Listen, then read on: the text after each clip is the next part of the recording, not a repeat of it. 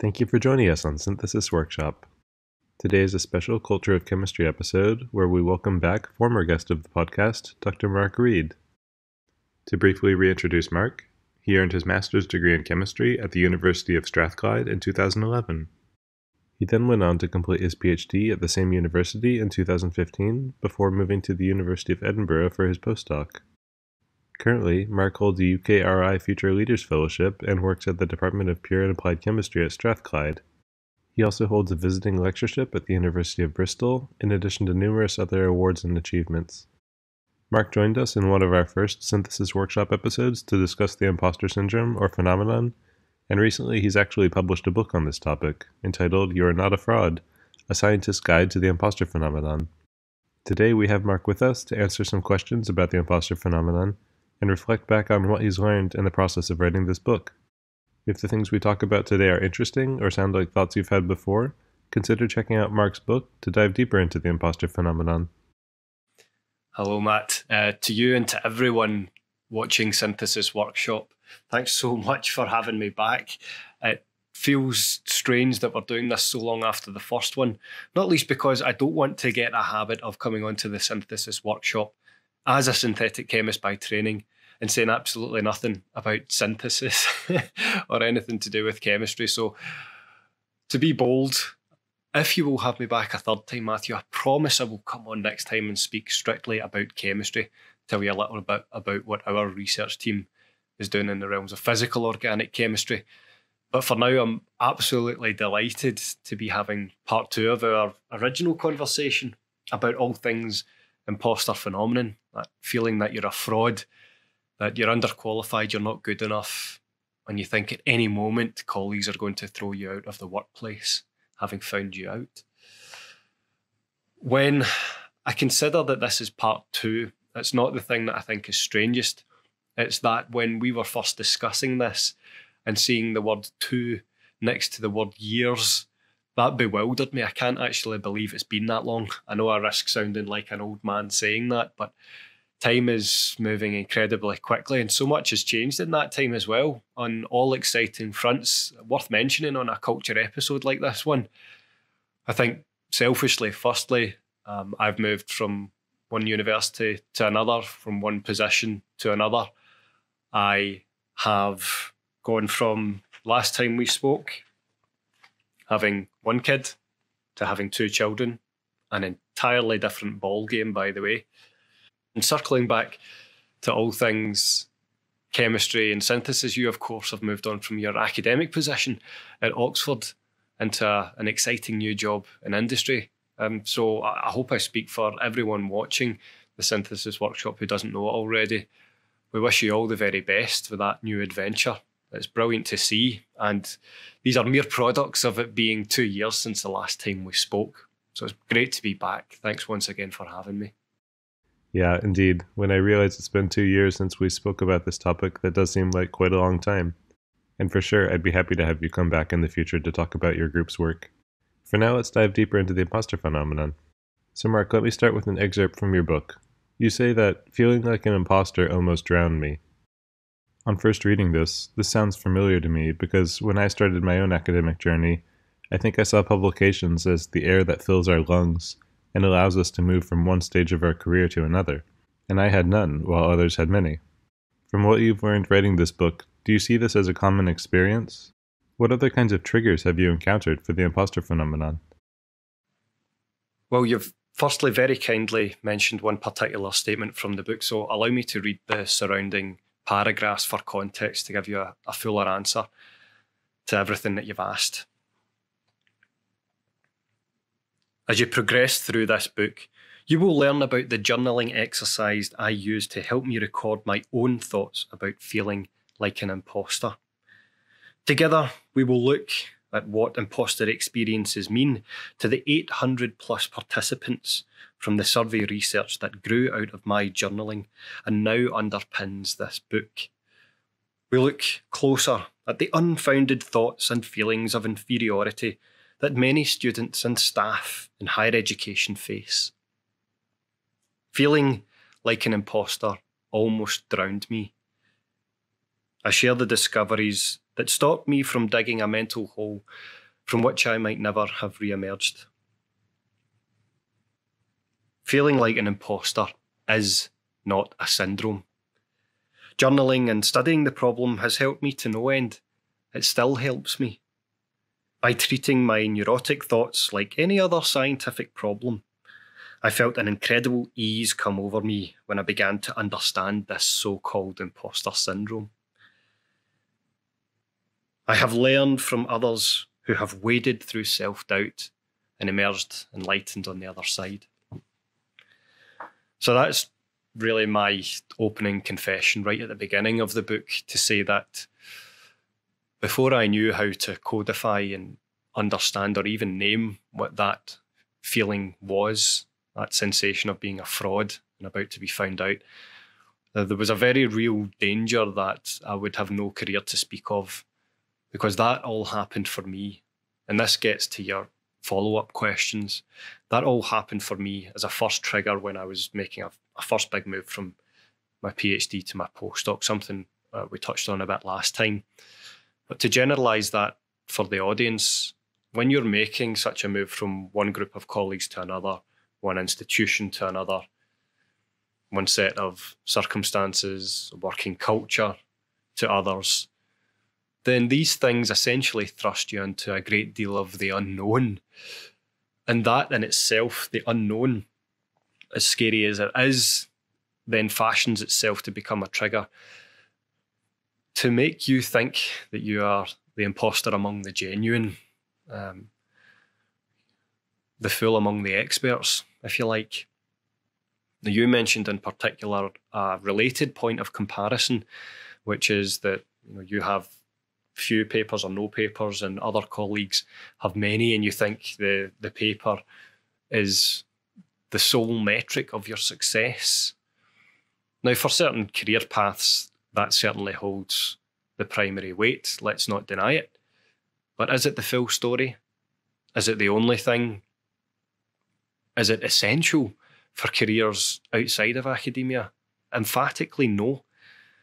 In fact, I don't think our team member would be uncomfortable with me citing the fact that one of the last people we hired in at the postdoc level to our own research team was very forthright in explaining that they had and were aware of the fact that they had fewer publications than might be expected at that career stage.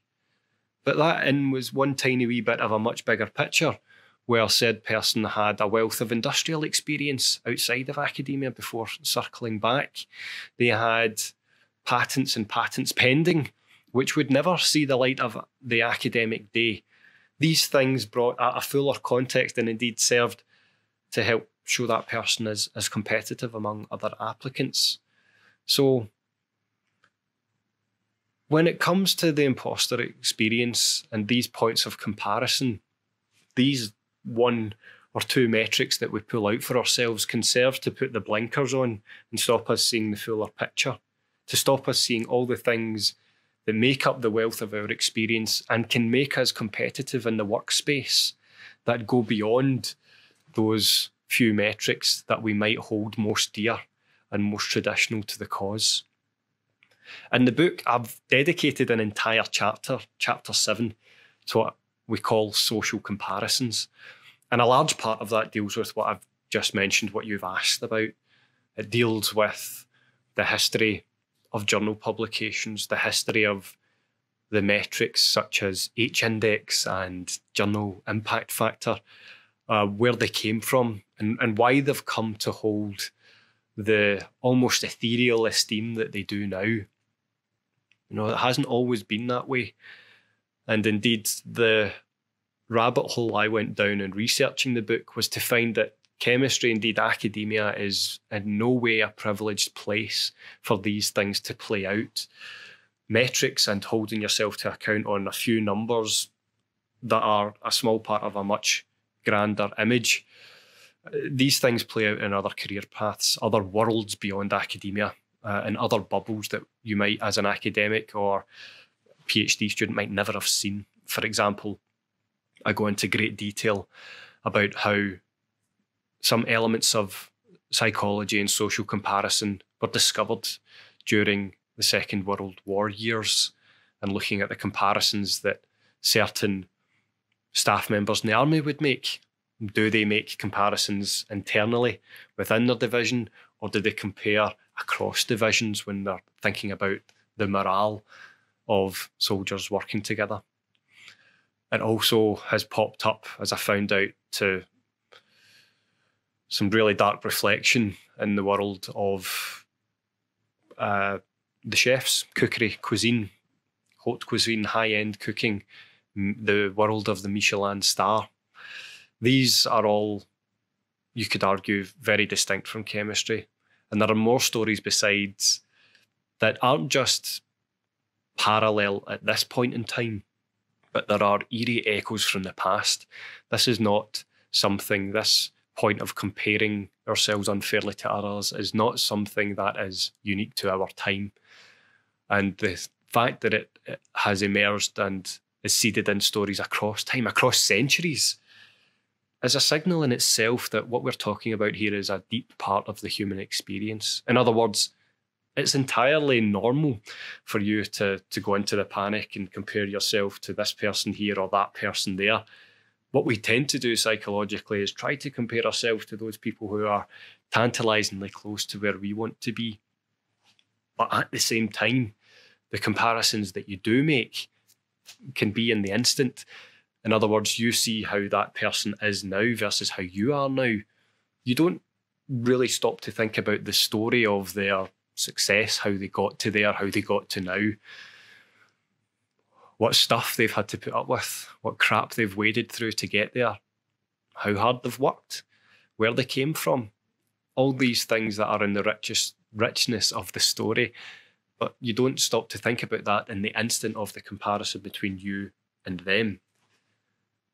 But again, as I come to in chapter 7 of You Are Not a Fraud, there is really only one game of comparison you can win. And it's a game that we spoke about the first time round. Comparing you then to how you want to be now. Comparing you in the past to the steps you can take to be a better version of yourself in the future. That is the only game of comparison between two people that you can ever win. Making you now better than you then. Yeah, I really like the comparison you mentioned, you now versus you then. I think in my own career, I've sometimes been someone that has consciously or unconsciously formed mental comparisons between myself and others. And I think your suggestion that we can really only compare ourselves with ourselves at different points in our lives is an important realization to have. Continuing on the thread of things that tie together the experience of imposter phenomenon, I'm interested in hearing about your own experience and seeing what aspects of it can be reflected in the experiences of others that you've heard from during the research for this book. Have you found your experience with the imposter phenomenon to be relatively unique, or are there many common aspects that you've identified through your research? Wow. So you asking about the uniqueness of an experience versus the trends that you might see with regards to an imposter experience, that's a very long thread that you pull out of a very deep hole. That's a fantastic question. And in the research, I came to realise that the answer is neither A nor B, neither individual or general, but A and B. It's both. In the hundreds of open answer stories that we got back about why people were triggered to feel like an imposter, what environment what was the environment in which they felt like an imposter, who made them feel like an imposter, where were they when it happened. 800 people gave 800 different stories. There were subtleties, uniqueness, intricacies of their own tapestry that sung to individuality.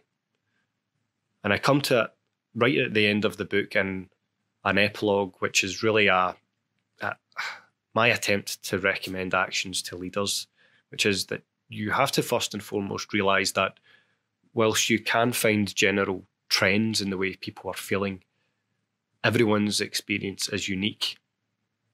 everyone in front of you is a book that you've never read. And so it can be dangerous to generalise before you've heard someone's story, to say that you know how they're feeling when, quite frankly, you do not. So there is a high level of individuality. Now, that said, I said this is A and B, individuality and general trends. We wouldn't be able to speak about anything under the banner of the imposter phenomenon if there weren't common strings to the bow. That is, many people spoke about feeling like a fraud. Many others spoke about writing journal papers or high impact papers being a real point of panic and stress. To come back to your earlier question about what triggers the imposter phenomenon, what came out from those answers and what is consistent with earlier research in the space was a great deal of reflection on family influences, labels that parents or guardians can give a child among siblings perhaps whilst growing up, the self-imposed pressure of being the first in a family to go to university, the first generation in a family to go to university, which, whilst I had a grandfather and more distant relatives who had been to university, I was certainly the first in my immediate family and my generation to go to university straight from school and to have that opportunity. So that was certainly a trigger for me. In the book, I go into a lot more detail about the split in these experiences. We had many people coming to the study from the academic side of life, but also the industrial side of life. And you see different flavours of what triggers the imposter experience through those stories on both sides of that imaginary divide. In academia, many of the experiences are triggered by these moves to another level of education, people coming into university for the first time, people moving from undergraduate to postgraduate training, people moving from a PhD to postdoc training. Big moves with big elements of unknown are always going to be a trigger. Family and where and how you grew up inevitably and perhaps unconsciously will be triggers of the imposter experience. So from our study, once again, what has been very deeply rooted in my understanding of the experience and should be for everyone else is that everyone's story is unique, but together they can show us the categories of where the imposter experience emerges. Thanks a lot, Mark. It's very interesting to hear your perspective here.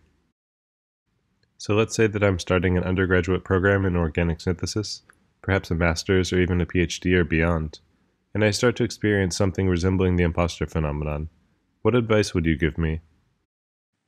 A long story short, I found so many tools and trialed so many of my own in the course of writing the book that I ended up writing a workbook supplement to the book, a journal resource that's got 18 exercises in it to help you go through various prompts to figure out various elements of why you feel like an imposter. For example, building on earlier parts of the conversation, diarising certain people that you compare yourself to, forcing yourself to dig deeper into the story of how they got to now. There's other parts of it where we focus on looking at how you ever came to be, looking at exercises in genealogy and family trees. This sounds very random at this point, but it all makes sense in the context of the book. But up front, other tools, apart from realising you're not alone, I've mentioned diarising your experience. There's a wealth of psychology from James Pennebaker and others that show quite compellingly that being able to diarise experience can give you a heightened level of self-awareness and appreciation for the experience without over investing in what it actually means or over interpreting what it actually means. One of the less intuitive but very, very simple tools that you can use and then pass on to others, you've kindly highlighted it at the start of this show, and I may have mentioned it already. But quite simply, stop calling it imposter syndrome. Feeling like an imposter is not a syndrome. In fact, I mentioned it in the short reading from the book at the start, right? Feeling like an imposter is not a syndrome. I can't say it enough. Could have it printed on t-shirts, tattooed on my soul. Feeling like an imposter is not a syndrome. That's 3 times now at least. Because calling something a syndrome suggests medically that it's pathological, that it's something that is as yet undefined, but it's on its way to becoming a diagnosable illness that has both physical and mental components to it. Feeling like an imposter is not a syndrome. Feeling like an imposter is a phenomenon because it's a deep part, a common part of the human experience. Going further than that, to use the word experience, if you look back at some of the written and video footage from Dr. Pauline Rose Clance, one of the coiners of the term imposter phenomenon, if she and her colleagues had her time again, she would go even further to call it the imposter experience, never mind phenomenon, but even further away from anything to do with syndrome.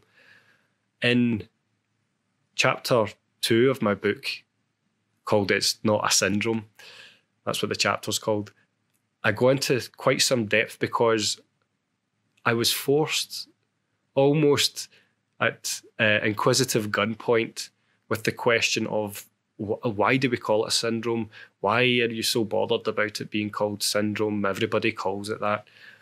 And after being asked that so many times, I dug very deep into not just the academic literature, but literature speaking about imposter experiences outright.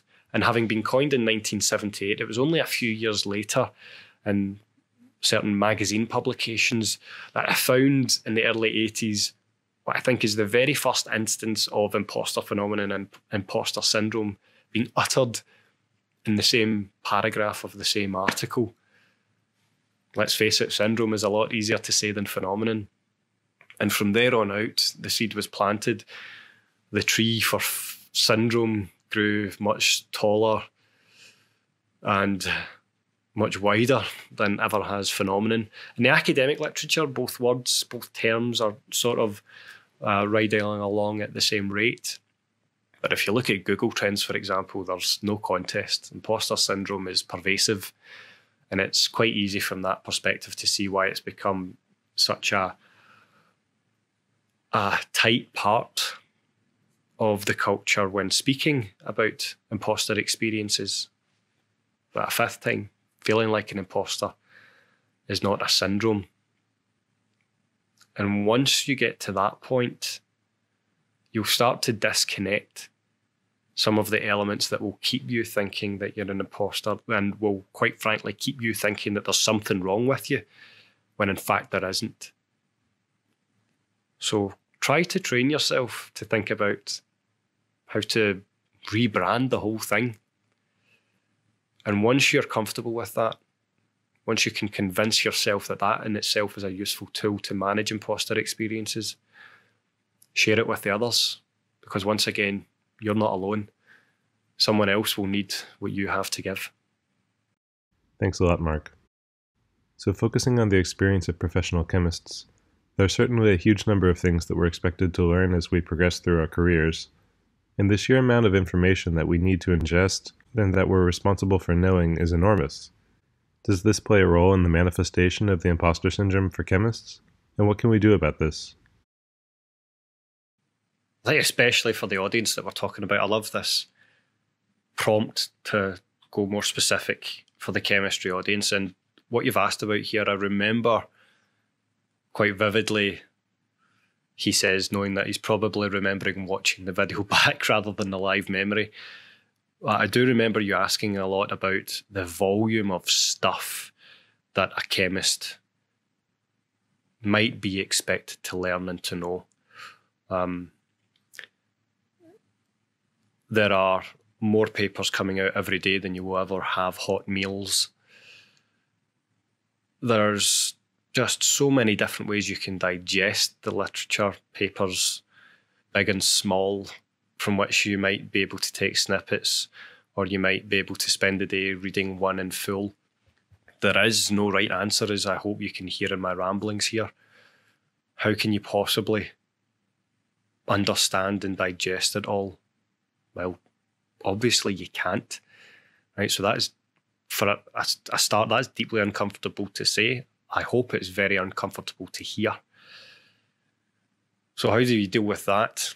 Well, firstly, let's come to the fact that you've asked, does that factor in triggers for feeling like an imposter? And absolutely 100% yes, it does. Now, what this ties to is, I've got here, I'll read another little bit from the book, because through the research and some interviews beyond, we dug quite deep into certain elements of data analysis to tease out some of the themes from what people were saying in their open text, their untamed, unscaled answers, their individual answers. But from that beautiful soup, that whole mess of words, what we did manage to find actually was an intriguing top 10 list of all the things that someone would say if they feel like an imposter. Now, this sounds like a long way round, but I am coming to answer your question specifically here, and it's a profound point specifically for the chemistry audience that you've mentioned and the sorts of things we might be expected to know. So I won't read the full list of 10, but I'll cherry pick some of the important ones for what you've asked. So in this list of common phrases among those who feel like an imposter are as follows: I'm out of place, I don't belong, I'm not good enough, and most importantly for what you've asked, Matt, I don't know enough. That, I think, in a nutshell, answers yes to your question. The oftentimes self-imposed expectation of what you should know and should not know can be the trigger.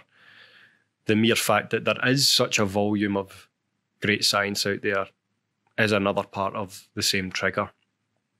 But ultimately, how do you get around it? One theme we picked up on quite deeply the last time that I think is worth revisiting here was embedded in some of the questions you were asking about my own career history and our team's work. And one of the things I love is that it has become increasingly difficult for others to categorise what we do over the years. Now, it sounds like the modesty hat is well and truly off. I'm making my head even bigger than it physically is. I realise that. Please bear with me. I'm not trying to stroke my own ego.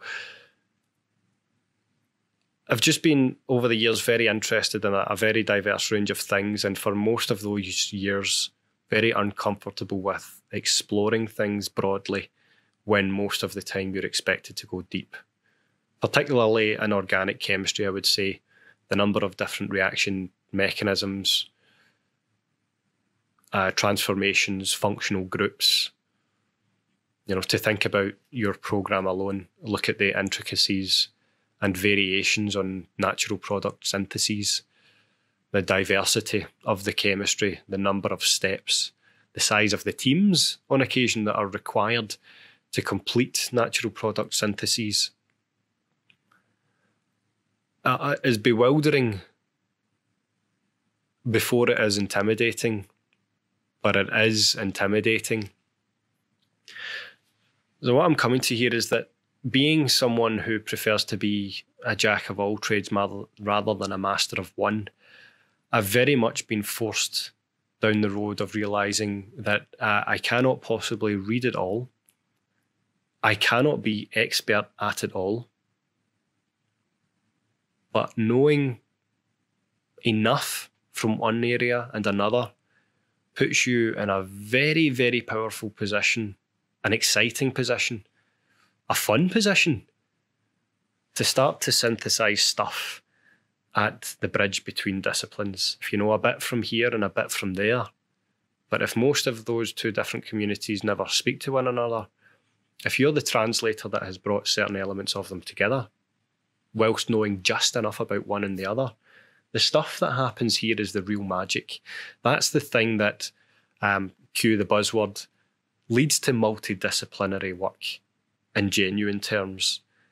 To be able to work with people that don't all speak the same scientific language, when you're forced down that road of finding the common language, the analogies that allow things to be translated from one world to another, when you explore those analogies, what you're actually doing is threading together the new stuff that happens at the boundary between disciplines.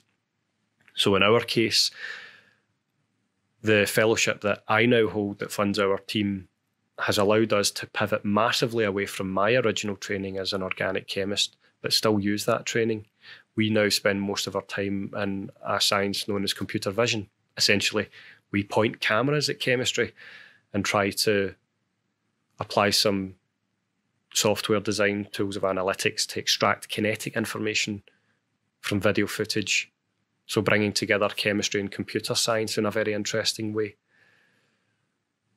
During our team meetings, it's almost impossible at times to go to the whiteboard and start throwing curly arrows around because there are members of our team who've never had the periodic table in front of them as part of their training. It's that diverse at times.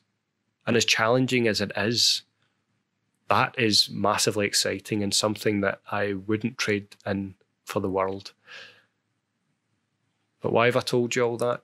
Circling back to the point, circling back to the chemists, circling back to the worrying trigger that you're expected to know so much. Well, consider the comfort and the opportunity you can afford yourself if you work with the fact that you'll never know it all. But what if you knew enough from one area and then started reading something that is entirely outside of your field? Consider what exciting ground you might uncover there. I hope that helps. Yes, I really think it does. Thanks a lot, Mark. I think that aside from the knowledge that we have to acquire and eventually create when we're doing our PhDs, another thing that can make people feel like outsiders or that they don't belong is seeing lab mates that work long hours. This can make us think that overworking ourselves is required and expected and even advisable. So my next question is, do you also see a work-life imbalance as being a consequence of the imposter phenomenon? And what other consequences have you come across in your research? Well, let's just get straight to brass tacks. Organic chemistry, as you've quite rightly alluded to, is no stranger to cultures of overwork. Cultures where 14-hour days is the norm, Saturday is just Friday part 2, and so on. Certain stereotypes that many of us have heard in conversation but might not openly admit exist within organic chemistry. And let's face it, sometimes stereotypes exist for a reason. As wrong and as exaggerated as stereotypes can be, sometimes they are a signal for something that is real, something that should be discussed. We've talked about social comparisons. Of course, a point of social comparison can be, I want to work this many hours, this person's going to do double that. It would be quite easy to take this conversation into the realms of right and wrong. But let me try, whilst openly worrying about the fact that this could quite easily be misinterpreted, let me try to stick with the realms of reality. There are points in your life when you can afford to work longer hours. If you're getting genuine output correlating to the amount of time you spend on something, then of course, if someone puts in a little bit more time than you, they might get ahead in a particular direction relative to you. That's not always the case.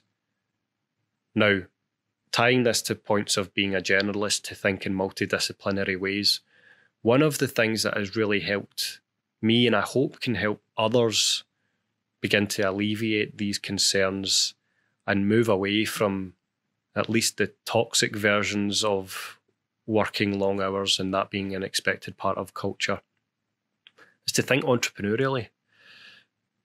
Again, I've shown it many times. This is why I'm here to speak. This thing here, this book that I've produced, is in part, let's face it, an entrepreneurial venture. It's something that through a struggle, through effort, has been a new thing, a new product created for which I really want to help people. I want there to be a market for it. I want there to be customers, end users. I want there to be multiple geographies, scalability in the product so that it can help more people get out there and offer more opportunities to do more of this work. I said that in very verbose terms deliberately to use some of the language of entrepreneurs to think about end users and customers and scale, product market fit, markets more broadly. All of these things, and in other realms as well, if you think about spin-out companies and such, you then think about investment and how you would pitch to an investor versus the very different world of preparing a research presentation. Thinking in that way, stay with me, can be a really cool way to reframe what you get out of your work. Let me get more specific. You've asked about very long hours. That is because for most of what we do as chemists, there is the assumption that to get more work out, you need to put more time in. Work and output is directly correlated to time in. But if you think about that in terms of your daily working life, all of us in this broad space for this audience, we're in a line of work where you are paid a salary. You are paid a certain amount of money correlated to a rank. Let's forget that for a second. You're paid a certain amount of money every month based on an expected amount of your time being invested to earn that money. As an entrepreneur, if you start to think about elements of scale, how to get impact from your work beyond the hours that you put into it, you have to think about breaking that correlation between time and, let me stick to my directions as I did before, output and time in. If you want to create something that is scalable, impactful, and does not require you to hold the hand of the thing at every point on that scalable journey, you have to think about creating something where an intense burst of your time can be put in, and then that packaged effort can create output again and again. The time has been put in, it's not put in again. The time's been put in here and the output keeps on coming. And then if you're thinking like an entrepreneur, that wave is ridden by different ways that you might market a product. So how does all of this fit in with the imposter phenomenon, organic chemistry and long working hours? That prompt that I've just given you about tying your time to the work you put out can then lead you to ask a productive question. What effort can I put in now that keeps returning again and again? What ways can we put in the work now and the chemistry and the research that, if packaged appropriately in and beyond a publication, can give impact again and again? So really what I'm saying is I think there's a gross oversimplification that probably bears out in organic chemistry because it is such, or traditionally is such, a labour-intensive discipline. You have to be there at the bench, making the pills and potions and the Schlenk tubes and the round bottoms, and to do the workup and the separations and the drying and the filtering and all of that stuff. But let's see what happens as well as another trend starts to be fully enveloped around organic chemistry, robotics, automation, digital chemistry. These things are here now and they're coming more and more en masse. They are helping us see that this old school assumption of long working hours can be broken, and that the organic chemist, as we know it, is a creature that is fast evolving. Thanks a lot, Mark. So coming back to the imposter phenomenon more generally, I think we often feel very alone when we experience imposter phenomenon, but according to the research you did for your book, do you think it's actually very common? And do you see imposter phenomenon as something that can be overcome with a single, simple realization? Or is it more of something that's an ongoing and recurring challenge that requires perseverance and certain healthy mental practices? Yeah, so it's really interesting that you more specifically mentioned this point of being alone and whether or not the imposter experience can be overcome. So we're circling back a little bit. I won't repeat myself too much, but in two parts here. Firstly, it's absolutely the case that if you feel like an imposter, you are not alone. Yes, your experience is individual, of course it is. But there are similar stories out there, and you have to speak to people to realise that you're not alone. So that came through emphatically in our own research for the book. And as I've mentioned in the book, if you look far beyond that, one of the most common statistics that you will hear used again and again with regards to anyone feeling like an imposter is 70%. A study was done once upon a time that said that 70% of people will feel like an imposter at some point in their career. It was actually from a study by Dr. Gail Matthews back in the early 1980s, who looked specifically at people in the US. And that's where it came from. It's cited again and again, but not often well tied back to its source. So our research is certainly consistent with that. Most of the time when we're talking about comparisons between different groups, it's small, hair-splitting amounts of difference in the realms of this. These people might feel like they're imposters 84% of the time. These other people might feel it 82% of the time. It was always comparing numbers that were at the higher end of the scale of those who would feel like an imposter. It was almost never the case that we were looking at something as obvious as this group feels like an imposter, this group doesn't. So there was many, many more people who felt like an imposter than did not. Part of that is really down to the curse of doing survey research. Your first filter is getting people to kindly spend their time on it. And there are some people who are more likely to do survey research than others. But the fact remains that many, many hundreds of people felt like an imposter. In fact, many hundreds more approached me and just were kind enough, brave enough to say that they had felt that way, but they just weren't comfortable being part of survey research. They didn't want to expose themselves in that way, even although it was anonymous.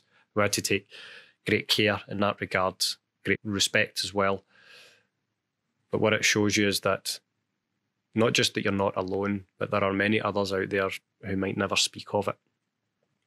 Overcoming the imposter syndrome, as we might wrongly call it, is an interesting point, something that I hear often.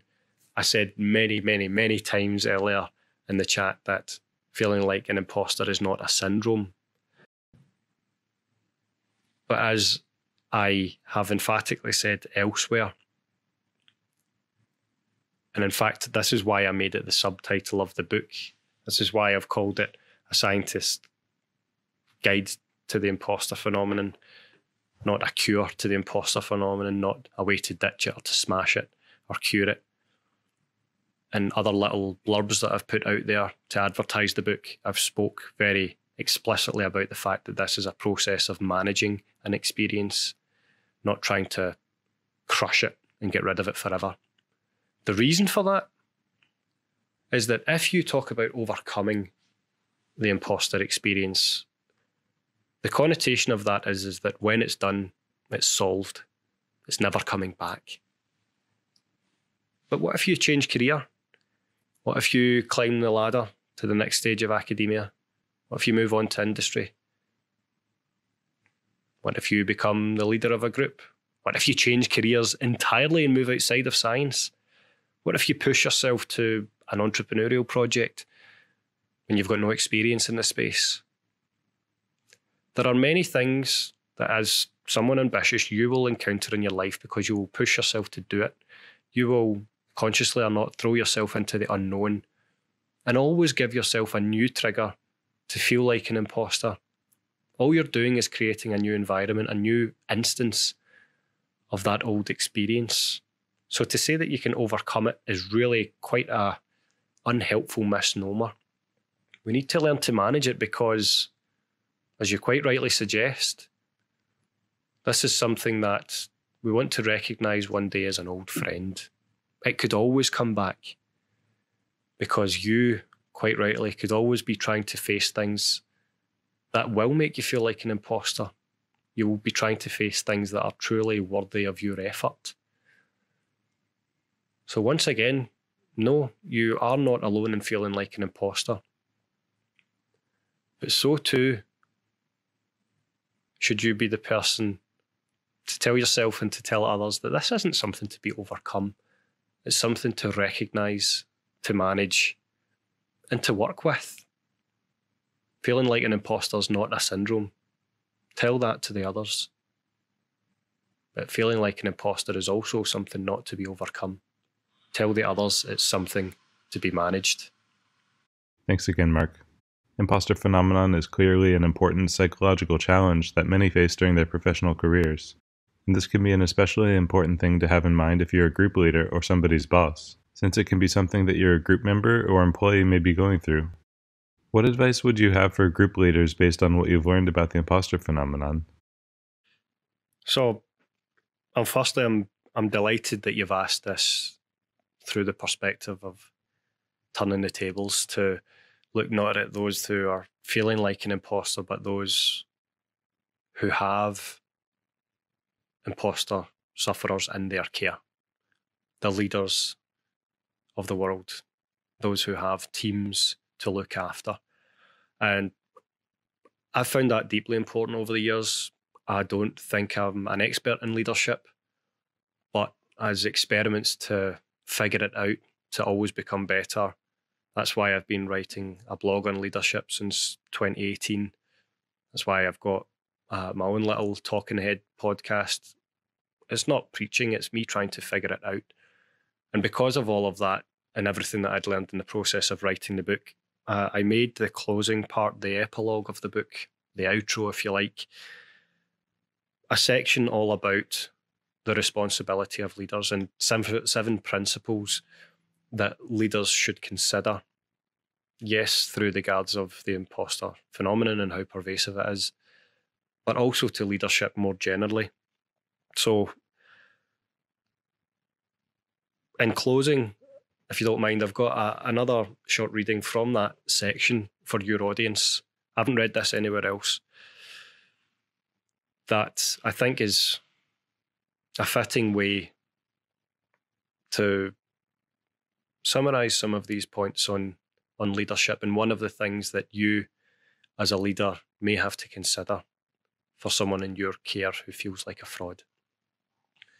So this, in closing, is a thanks once again to you, Matt, for having me back, and a thanks to your audience for sticking with us throughout the episode. This is from the epilogue to You Are Not a Fraud. It's called The Responsibility of Leaders. And this is Principle 5, Save their work from the fires of perfection. Consider closely the value of good enough over perfect. The imposter phenomenon is a weapon expertly crafted for inaction. In the throes of self-doubt, opportunities are missed, chances will not be taken. The imposter phenomenon manifests the ultimate excuse to keep you and your work hidden from the world. And so too, might this happen to someone in your care? This is where your generous mentorship is most needed. Alexander Pope was a poet and satirist. His landmark works swept Great Britain in the 1700s. Such was his influence on literature that Pope is now enshrined at Westminster Abbey in London, in the UK, bejewelled and celebrated in death. He's buried next to Sir Isaac Newton. The literary contributions of Pope are unquestionable, Still, this giant of the written word was not free from his own battles with self-doubt. From 1728 to 1743, Pope released 3 versions of his satirical poetic masterpiece, the Dunciad, written firstly anonymously and with pseudonyms before Pope ever put his name to it. The poem mocks the advances of tastelessness in Britain. It's an unsubtle and unapologetic jab at human nature. But the entire work almost never was. Immersed in unfathomable hatred of his own work, Pope came close to throwing the original draft of the Dunciad in the fire. This was the 1700s. There was no backup copy, no USB locked away, no ethereal cloud storage. Pope wanted to get rid of his work from existence. To history's aid came Alexander's dear friend and fellow literary giant, Jonathan Swift. Swift, most noted for his authorship of Gulliver's Travels, was a friend of Alexander Pope for almost 30 years. It was during some of their time together that Pope acted to banish his Dunciad draft to the flames. Swift acted, well, swiftly. He thrust himself from his armchair, pulling the pages from the grip of the fire. The Dunciad was saved from an irretrievable fate. Pope had produced one of the finest satirical works of his time, something still celebrated today. Yet it took a deep friendship and the objective sense of another human being to avoid Pope's self-sabotage. Pope did eventually reflect on this event in the introduction to the Dunciad, saying, "Without you, it never had been." So, whose work might burn if you're not there to save it from the fire? Matt, thanks again for having me. Thanks again to your audience for listening to me talking about a whole lot of stuff that's nothing to do with chemistry. I hope it's been valuable. I hope it's useful. You can reach out to me anytime. And amongst everything else we mentioned at the start, for everything that's happened in the past 2 years, I hope again I speak for everyone in your audience, Matt. Congratulations on everything that you've built. When we first spoke, the synthesis workshop was at a much earlier stage. The audience has grown significantly since then, as has the breadth of topics that you cover. So thanks very much for being creative. Thanks for putting that work out there. Thanks for serving others in our community. All the very best to you. All the very best to your audience. Thanks once again for having me. Take care. Bye-bye. Thank you very much for joining us once again, Marc. If you're interested in learning more about the imposter phenomenon, feel free to check out Marc's book. You can find the links in the episode description. And thank you to you, the audience, for watching this Culture of Chemistry episode. If you enjoyed it, you can support us by subscribing and telling your peers about this podcast, and feel free to send us any questions or comments you have. Follow us on Twitter to stay up to date, and see you all next time.